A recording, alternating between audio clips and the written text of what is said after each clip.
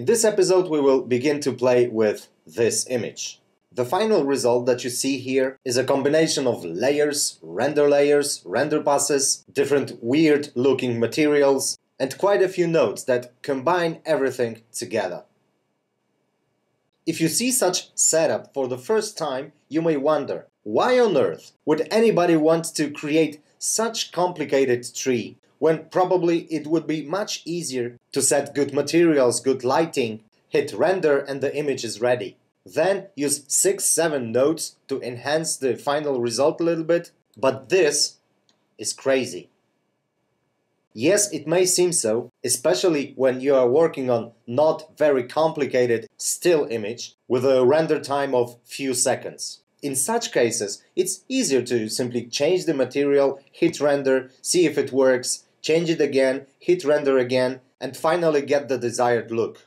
But if the render time is few minutes or even hours sometimes, it's better to have the access to several components of this image to be able to change them after rendering. Or imagine the animation. Let's say 15 seconds, 25 frames per second, which gives us 375 frames. Imagine that each frame renders for 5 minutes. It gives us more than 30 hours of rendering. And then you feel that you want to change something, or your client asks you to change something. Would you then prefer to wait another 30 hours, or simply change one of the parameters in one of the nodes and you're done? I choose the second option. But this approach requires some preparations. We have to first separate several things, like render passes to have the access to reflections, color diffuse, normals, shadows, specular, direct lighting, separate the elements, like rims in this case, several passes for the rims, separate some materials, another element, different passes for this element, background, and as well passes for the background. But the first and the most important thing would be to separate the render from compositing, such that we render all of those components and then combine them together without having to re-render. But it wouldn't be very wise to render 50 or 60 sequences of images. It's better to use multi-layer OpenEXR file format. This file format stores all of the components in one file. Then in Node Editor we add the input image, and when we select the multi-layer OpenEXR, we have the access to all of the render passes of all of the render layers, exactly the same as if we used the input render layer. When I am working on some more complicated compositing setup, I very rarely use input render layer. Even if I am working on a still image, it may seem a lot easier to add input render layer and start all of your connections here, because when you need to re-render, you simply hit F12 and your compositing setup updates automatically. This input render layer is in fact the multi-layer OpenEXR, but it's not saved to your hard drive. It's only in your RAM. If Blender crashes, you have to reopen it and re-render. If you stop working on the file, close it and reopen after some time, you have to re-render. But I don't use input render layer, but pre-rendered OpenEXRs that here I have as an input image. This way, when I open the blend file, I don't have to render before I start working on my compositing. Sometimes though, something weird may happen, like in this case. This must be some kind of a bug. The data in the file have to be reorganized somehow. Here all of those input images refer to exactly the same file, and in such cases I often open another image editor window, open my multi-layer render here, hit N, and refresh the image. I don't know what's the magic behind it, but when I do so, my result gets back to normal. Okay, but what if I have to re-render? It requires some additional steps, but it's rather easy. I re-render, then save my result as a multi-layer OpenEXR. Here, as you can see, I have several versions of this render. Then here in Image Editor, I open the data block that is my render used here as several input images. As you can see here, this data block doesn't have the name of the file. I simply called it render, and I replaced the source of this image to my current render. But it's easy to make a simple mistake here. There are two elements here. One is called the image, and that's just an image data block. And this is the source of this image data block. When I hit open here, I am in fact creating another image data block. But I want to use the same data block, but change the source. So I have to hit open here. And I select the file that I want my source to be replaced with. In some cases, I may have several versions of my render. This way, it's rather easy to see which version of my render works better. I simply replace the source. In some cases, though, when I replace the source, it may destroy everything here, especially when you add another render layer that didn't exist in previous source, or activate or deactivate some render pass. The elements, the passes that are stored in multi-layer EXRs have some order, and if you change something in your render layers setup, this order changes. So you may encounter the situation that here, for example, when we used the previous source, the specular pass of the body render layer was connected to this node. And after replacing the source, you have different render layer here or different render pass here. But there is a solution to such scenario, and you see it here. We should separate our setup from the sources. We should name the nodes so that we know exactly what they should represent. This node, input image, I named this node. I gave it the label. The label says that it's body. So I know that here I should have the body render layer selected. If for any reason I have something else here, I know that I have to change it, because the name that I gave previously says body, and here I have glass, so I have to change it to body. But that's not all. Sometimes something weird may happen here, so I never connect the output of the input image to any meaningful node, but I pass it through the placeholder. This is just a mix node that is muted, so it does absolutely nothing, but it has the label, and I called it spec. So I know that this is the starting point of the specular pass of the body render layer. If this and this doesn't match this and this, I have to reconnect this. This requires some preparations, but this way I can even delete all of the input images and my setup remained untouched. So I can look here, and if I named everything properly, I can easily reconnect all of those to the proper sources.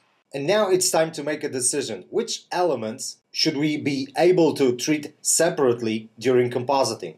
Some of the options are rather obvious. We should separate the background from the car itself. But the car shouldn't be treated as the whole. We would want to have the separate access to the car paint, to the rims, maybe to this part, and we would definitely want to render the transparent elements separately. Object index is one of the options that we have.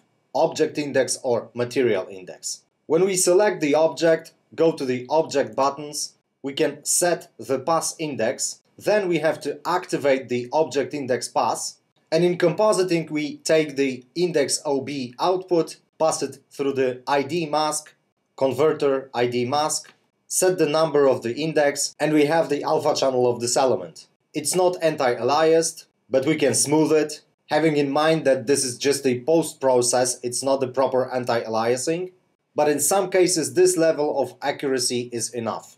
Like here. If we want to be more accurate, we can place the elements in other layers. Like in this case, I have placed everything that has the material of the car paint in this layer. Here I have some elements, here some other elements, more elements here, some more here, and so on. In this layer, I have only the elements that belong to the background. And now there are two levels of accuracy. Like in some cases, it's enough to have the good alpha channel, better alpha channel that can be achieved using the object or material index. In other cases, I want to have full separate renders of certain elements. Like, I would like to have the access to the background as if the car didn't exist. I want the car to cast the shadows here. Or if I had any reflective elements, I would like the car to reflect in them. But my goal is to have something like this. So I have the full render. I have different render passes for this background, like ambient occlusion, color, color diffuse, and some other passes, and the car doesn't exist here. So I set the separate render layer for the background. I tell it to render only the objects from layer number 11, set the passes that I need, and this way I have the full control over the look of the background. Then for the car, I set another render layer. I tell it to render all of the layers that contain the parts of the car. So in my case, as you can see, all of the layers from 1 to 5, then 6 and 10. So this one, this one, this one, and so on. So as the result, I have this. I have activated several render passes, like ambient occlusion, color, color diffuse, and some other. So I placed the parts of the car in different layers, but anyway I decided to render them all at once. Because in this case, I decided that the good alpha channel of certain elements, certain parts, is enough for me. But to get the good alpha channel, I don't use objects or material index, but I set the separate render layer for certain parts, and I have created separate material, white shadeless material, which I used as the material override for this particular render layer. So that's my result, perfect alpha channel. And I can use it to make some adjustments to those parts. Then when it comes to transparent elements, I have placed them in separate render layer, separate layer and render layer. And here I used some layers as the mask layers, as you can see, so that those elements are covered by other car parts. I have set the materials of those objects not to be traceable. Here, as you can see, the traceable option is turned off because I didn't want those elements to influence the rest of my image at all. But at the same time, I wanted the elements from the other layer to reflect in those objects, to cast the shadows on them. And this is taken care of by the materials of those other objects, because the objects from other layers have the traceable option turned on. All those elements will eventually become transparent, but I didn't set any transparency in the materials. Alpha is set to 1, transparency turned off. I will take care about the transparency in compositing. And there's another thing, the colors of those materials. For the transparent parts, I don't care about the colors of the material at all. I will set the final colors in compositing, so I can use the colors for some other purpose, like further separation. So for example, for the windows, I have set the color to be pure blue, 100% for the blue channel and 0 for the remaining channels. This one is 100% green and this one 100% red. So now in compositing, when I take the render layer responsible for those elements, I called it glass, I can take the color pass of this, separate this into channels, and when I take the green channel, for example, it's the perfect alpha channel of the covers of the front lights. Blue, alpha channel of the windows. This, as you can see, is covered by the parts of the car from other layers. But I as well have the alpha channel. So depending on whether I wish to treat separately this part and this part, I can use the alpha channel or those channels. So those are the ways to separate the objects. I can also separate the lights. I can create the groups of lights, and in render layers, I can say that this render layer should be illuminated only by the lamps that are grouped into this particular group. All of the other lamps will be ignored. So as you can see, there are quite a few render layers here, some of them created just to have the good alpha channel, some that are really separate renders like background, and some that render everything but using some material override. I created some separate material that allows me to get the render pass that doesn't exist by default here. And there are no general rules. Every scene is different. We have some limitations, like only 20 layers. Sometimes it's not enough. That's why in some cases we have to use the tricks like color codes, and sometimes we have to live with all of the limitations of object or material indices. Anyway, this is just an introduction. When we go deeper into it, you will be able to better understand why I chose this setup of render layers, this setup of layers, and why I chose one approach to some parts, another approach to another parts. And it's not always obvious which approach should be used to which objects, and changing your mind during the process is nothing bad. It is sometimes not easy, but that's how it goes. So in general, those are the ways of separating certain elements of our render.